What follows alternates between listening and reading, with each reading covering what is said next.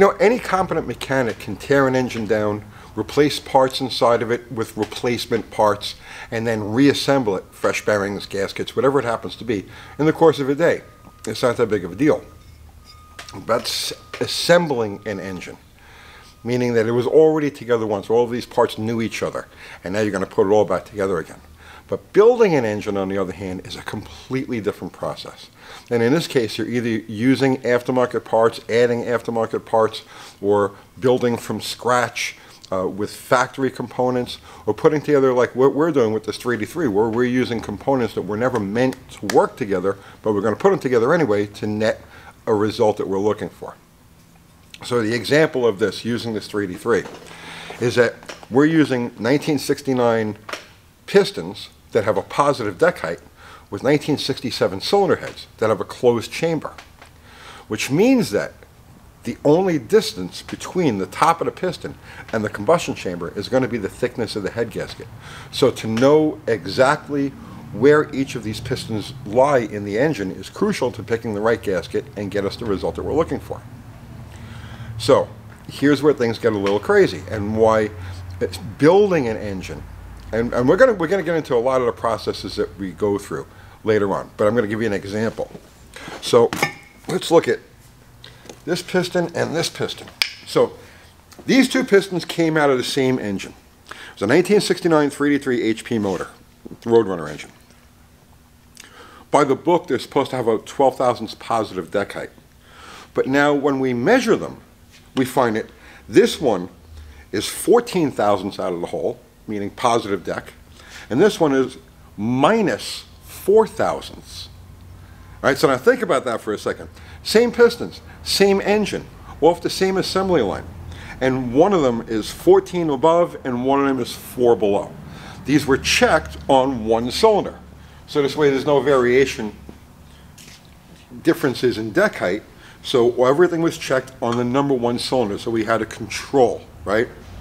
Each of the pistons were installed in this cylinder, run to top dead center, and then the measurements taken.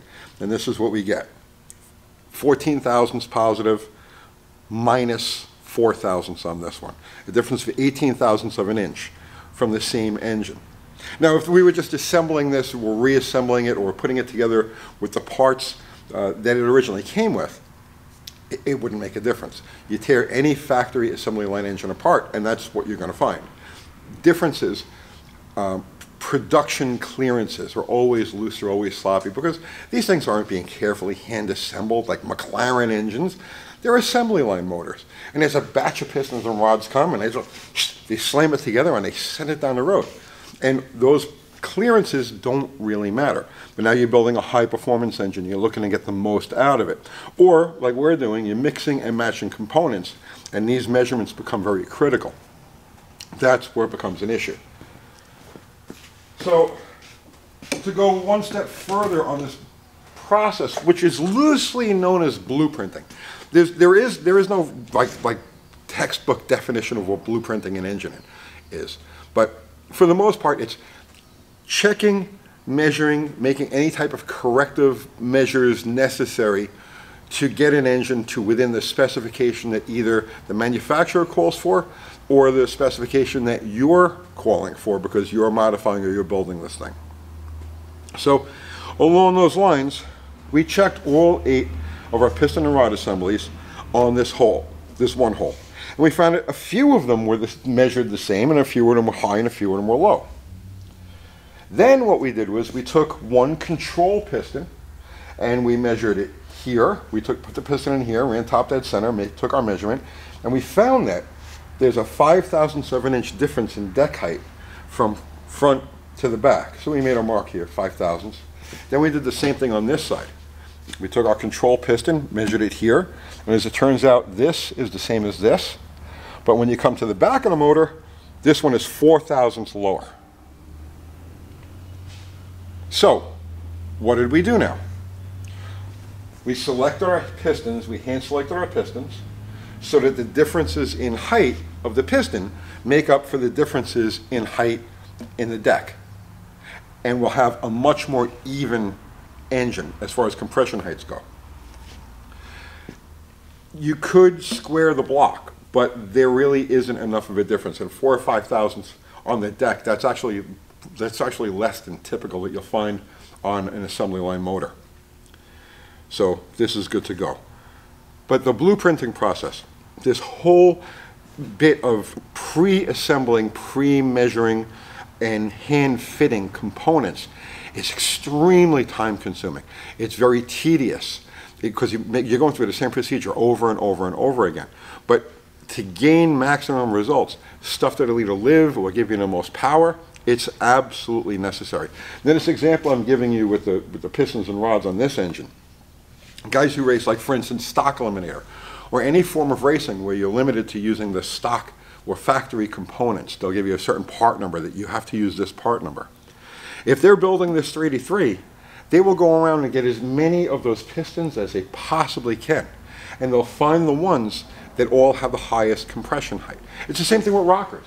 Stock eliminator guys will have, let's say if you're racing big block Mopars, you will have literally hundreds of these rockers around because they're all going to be just slightly different. And one of them is going to give you just an extra 5 thousandths lift or whatever it happens to be, because manufacturing tolerances mean that this dimple and this dimple are not necessarily in exactly the same place. And now, if I'm going to assemble this motor for stock eliminator type use, I'm going to go through all of these rockers. It'll take me days. I'll go through all of these rockers and check each one and find the ones that give me the greatest ratio. That's nitpicking, but that's how those guys take things like 273 two-barrel engines and put them in 4,000-pound Coronet station wagons and run in the 13s with them. That's how it's done. It's that careful hand-picking and selecting of each individual component to give maximum advantage. So that mock-up process is key to it, and best practices to get it done. And this, again, it doesn't necessarily have to do with just stock components, even if you're building aftermarket stuff. Or let's say you're building a stroker. The pre-assembly and the measurement of everything is absolutely crucial. And to do that, you want to start with the block basically in this condition. This has been completely degacked. The machine work that we're going to have done to the block is already done. So everything is clean, there's no grease, there's no oil, and we can assemble, but most importantly, we can make modifications.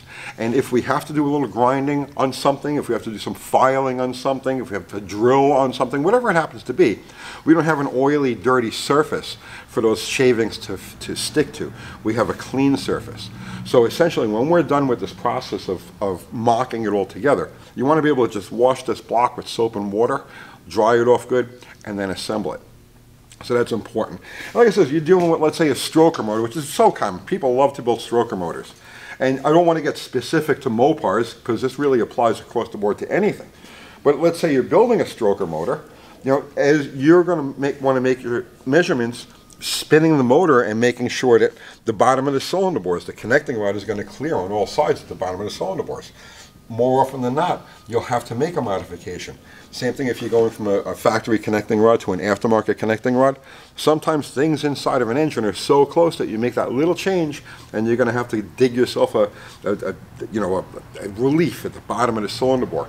Oil pickups, you know, on the, like for instance on these Mopars, the big block Mopars, they don't have the oil pump back here. It's just hanging completely out of the way. The pickup tube has to run through the gamut before. So if you make changes or you use a different style pickup, it may not have the clearance. Actually, I just had that recently with an engine I put together, a Slant 6, where I modified the oil pickup tube, but it came so close to a connecting rod that the rod actually dug a little trough in the pickup tube. So I measured it, but I thought I had enough clearance, but I didn't. It was just enough distortion when the engine was running for the rod to nick it, right? So you have to pay attention to every little detail as you go along. So this blueprinting process applies to the entire engine, the whole assembly. And I'll give you like another example. So from the factory, they put these dowel pins in the deck to locate the cylinder head. And conversely,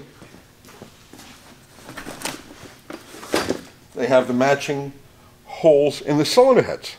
So now when you put this together, the dowels are supposed to center the combustion chambers over the bores. But it doesn't always work out that way. So at this point, what we want to do after we've done our pistons and measurements and all of that, we'd want to drop the crank out of it, bolt these heads on. This is something I'll do sometime either today or tomorrow.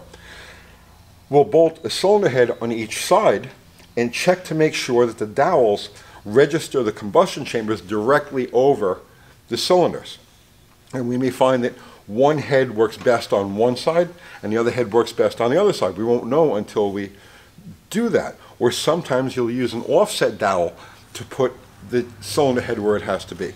And here's another example. These chambers aren't always exactly perfect. As cast, or I should say as machined, sometimes they're a little off here. They'll hang over a little bit. You would put the cylinder head on the deck, on the block rather, and then from underneath see what parts of this combustion chamber may overhang the cylinder. At that point you would want to dress these down so that you don't have any sharp edges inside the chamber that can lead to hot spots and detonation. It's little things like that that make a huge difference in not only the performance but the longevity of the engine. You know, if you've got a sharp edge of the combustion chamber or a sharp edge of the cylinder head overhanging the chamber, it becomes a glow plug. You know, it can become a glow plug. Tear your stuff apart. For what, right? So, and then of course, you're talking about camshafts. Now you're going to put a cam, you're going to put a higher lift cam than stock in an engine. You have to worry about valve to piston clearance, which is something that you would measure during this blueprinting process. But you also have to look at the valve guides. Do the valve guides need to be trimmed down to allow the extra lift of the camshaft to push the valve all the way in without the retainer hitting the top of the guide? So, and these things I just generally automatically take these down a little bit, just for clear, you know, because even though the cam I'm putting in here now, let's say this is good to 550 lift, and I'm only putting a 528 lift cam in here, if I want to go to, let's say, a 570, 580 lift cam, I would have to tear this whole thing apart. So ahead of time, I know that I'll be messing around with this engine, so ahead of time I'll take these down just to make sure there's that extra clearance. But these are all that's all part of the blueprinting process. And it is repetitive, and it takes time. You know, like for instance, last night, I spent probably a good 5 hours measuring the pistons and double checking things. Okay, well, I'm not sure about this. Let me check that, blah, blah, blah. It takes time. It's very tedious, very time consuming. And by the time we're done fitting this whole engine together, mocking it all together and checking everything, you're talking about probably a week's worth of, like, you know, not full-time work, obviously. You're not like for a solid week. But it'll take a week of a few hours a day or a few hours a night of going through all of this, and that's before you actually assemble it, because after you've done all of this mock-up work, after you've measured everything and clearanced everything and done everything else, now it all has to be taken apart, it all has to be cleaned, and then it all has to be put together for the final assembly. So that's the difference between assembling an engine and building an engine. And I got to say right here at this point, I am not an engine builder. Right? I'm a careful engine assembler. There are guys out there who are builders. I bow to them. They have incredible skill, incredible talent. But I know enough of the process to get me by and get maximum results from what I'm working with. And I hope that that's what you pick up something like that from these videos. So that's it. Back to measuring and grinding and stuff. I'll see you tomorrow.